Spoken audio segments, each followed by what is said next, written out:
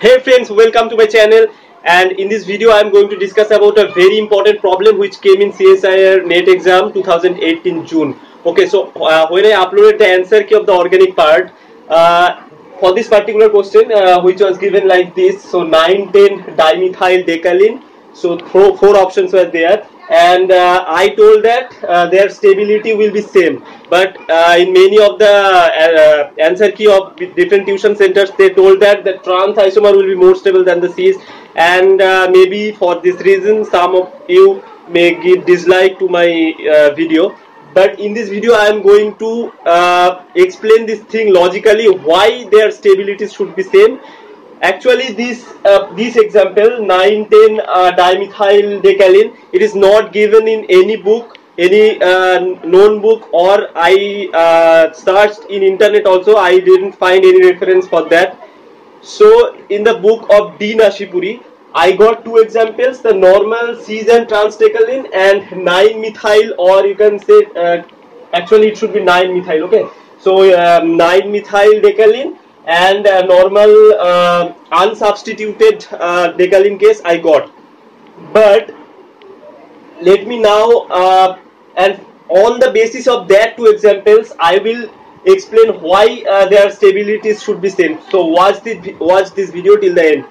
So for normal cis and trans decalin, as you can see these two, so in these cases basically whenever we compare the stability of cyclohexane systems, we have to check either the 1,3-diaxial interaction or the Gauss-Butene interaction. Both are basically same, the different names for the event, but it is basically same. So I will explain this thing on the basis of Gauss-Butene interaction. Now what is mean by Gauss-Butene interaction? So simply it is mean by, let's say you have a Newman projection formula of some molecule like this, and these are your group. So let's say here you have one methyl group, or here you have one methyl group. So these two are gauche. Okay, so when they are gauche and they are adjacent to one another, this is called Gauss-Butene interaction, and other groups may be there. So this is called basically the Gauss-Butene interaction. Two groups, when they are gauche, they have gauche relationship. This is called the Gauss-Butene interaction.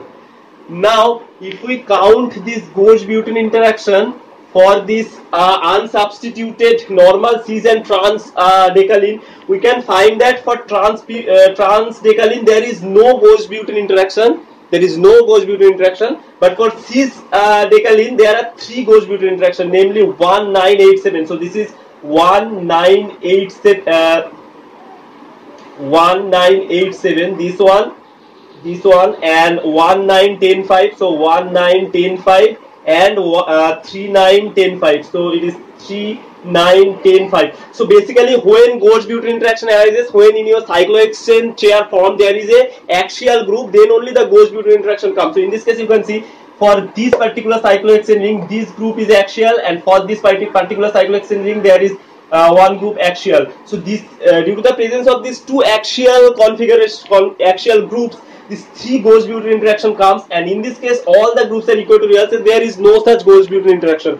So basically due to the presence of this three Gauss-Butene interaction, so for one Gauss-Butene interaction it is generally taken as 3.35 as the energy comes from the Gauss-Butene interaction. So if you multiply it with 3, it will be 10.05 kilojoule per mole. So this is why your trans-butane is 10.05 kilojoule more stable than your cis decalin.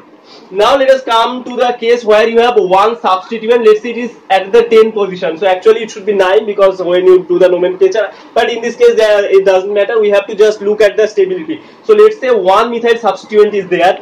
Now what happens when you put one methyl substituent here?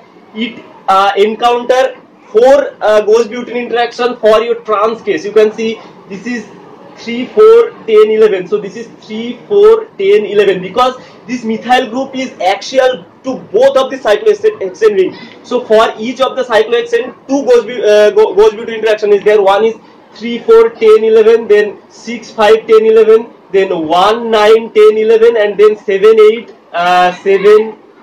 8, 9, 10, 11. So this 4 Gauss-Butene interaction is there. Whereas if you put this methyl group in any of the position, any of the 9 or 10 position in this cis isomer, then you will have to encounter only 2 gauge-butane interaction, because in this case the methyl group will be axial to only one cyclohexane ring and not 2.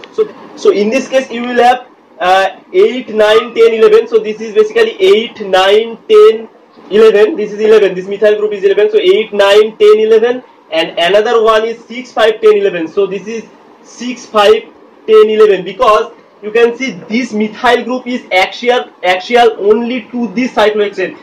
With respect to this cyclohexane ring, this methyl is equatorial. So there is no extra gauge-butane interaction for this methyl group on this cyclohexane. Only gauge-butane interaction will encounter for this cyclohexane. Now overall result will be for this particular cis isomer, there will have 3 plus 2, so total of 5 gauge-butane interactions.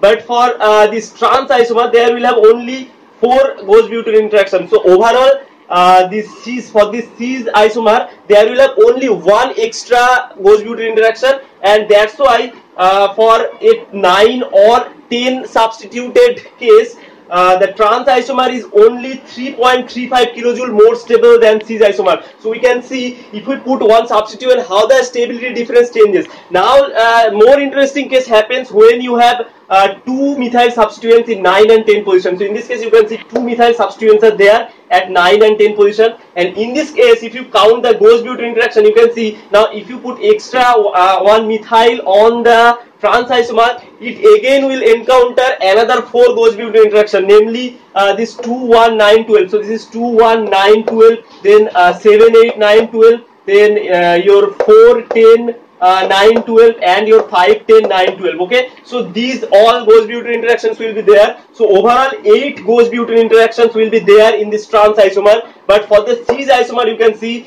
after the introduction of this extra methyl group, there will be again 2 gauge-butane interaction for this particular cyclohexane ring, because now this methyl group is axial to this cyclohexane ring but equatorial to this cyclohexane ring. So that means it will have extra gauge-butane interaction 2, 1, 9, 12 and 4, 10, 9, 12. But at the same time, these 2 methyl groups are also now at gauge position. So there is another gauge-butane interaction between these 2 methyl groups. So overall 3 gauge-butane interaction. Now if we calculate the total number of gauge-butane interaction, you can see for the trans isomer also it is 8, for the cis isomer also it is 8. So overall 8 gauge-butane interaction exists for both of the molecules. So that means the overall effect neutralizes the effect of gauge-butane interaction, and that's why this 2 molecules, cis and trans isomer, they should have same stability. Now this example is not given in any book, so for